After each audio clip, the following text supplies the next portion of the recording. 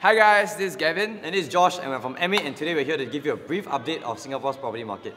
The last major launch of 2022 ended on a high note with EC to Net selling 447 out of a total of 618 units, a total of 72.3%. So shout out to our colleague Guo Wei for securing a unit there. The strong take-up rate was achieved despite the launch being held in December when most people are travelling overseas.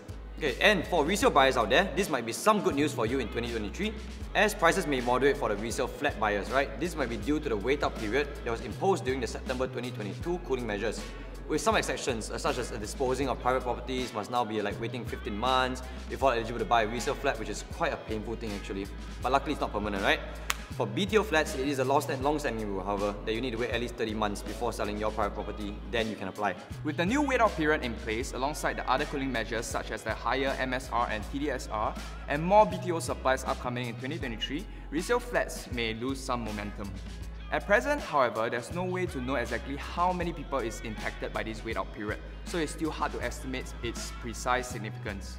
So for example, the continued ramped-up supply of BTO, right? About another 23,000 flats are expected to come out in 2023, and to meet surging demand especially. At present, we're expecting around 2,900 to around 3,900 new flats in towns including Kallang, Queenstown, Whampoa and Tengah. So while these won't immediately soak up the resale demand, it's at least a promise that flat shortage won't last forever for them. Okay, for one thing to take note for HDB upgraders, right, is that you might be priced out of new launches in the future.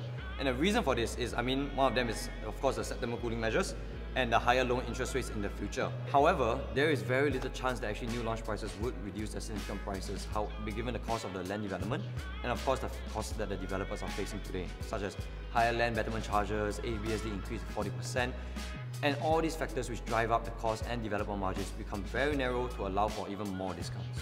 Okay, another reason is prices charged by contractors also rose significantly during COVID, right? We can see that COVID has already stabilized and the prices has not really went back to normal. Rather, the market has already adapted to the higher price point, further eating into developers' margins. Yeah, another thing to take note of, right, is that actually more ultra-rich foreign clients or buyers are actually been coming to Singapore. And to be fair, this actually could be seen as a positive, but it depends on which side on the fence you're sitting on. But in short, the increase in number of family offices and the stability of Singapore property market are some of the reasons why the ultra-rich have been flocking here. And one thing that we are certain of is that 2023 is set to be a good year for landlords, with momentum carrying on from the previous year. The main reason is COVID-19 trailing off and the return of foreign workers at all levels. Also, right, for the first time in many years, landlords are seeing stronger demand from local tenants. Right, this is related to the surge in housing transaction volumes. More people are looking for temporary accommodations while their new home is being built as well. Right, landlords will likely see fewer vacancies in 2023, and tenants may have little choice but to accept the higher rental fees in the long run to come as well. Right. As Singapore housing market continues to put out new highs, we are advising our clients to be more prudent and focus on their personal needs and what they look for in a home. So more of for finding their own home rather than investment in that sense. Yes. Yeah?